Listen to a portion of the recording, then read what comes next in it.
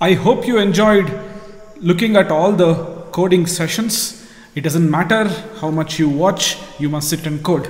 I hope you have started coding too, and you must be able to type all these codes without looking into the video or any other reference. Right? And most of the Python syntax you should be able to speak. See, for instance, you can seek help, you can look up online help, but then you must be able to do some of the basic things without looking up. That will save your time.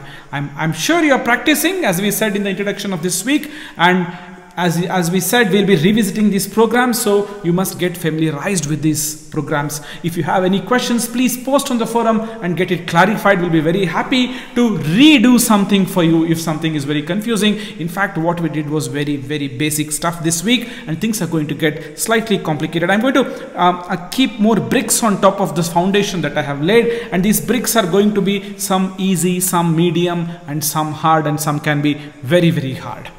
Okay, so we covered these topics as we discussed, and the pro tip always has been code as much as possible the same program multiple times. And finally, I have to mention this, there are many people, I'm sure you're finding it boring because we are doing very straightforward program which you probably learned in your high school days. So exclusively for you, what we'll do is me and the instructors will post 3 to 4 challenging questions which you may want to attempt without looking up online.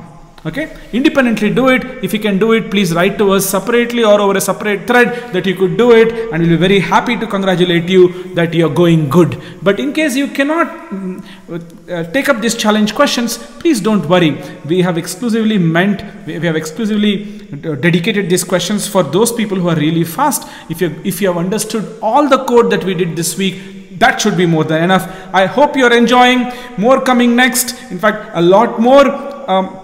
As we advance with more and more Python ideas, you will see programming gets easier and easier. And programming gets less and less complex as you learn more and more of Python.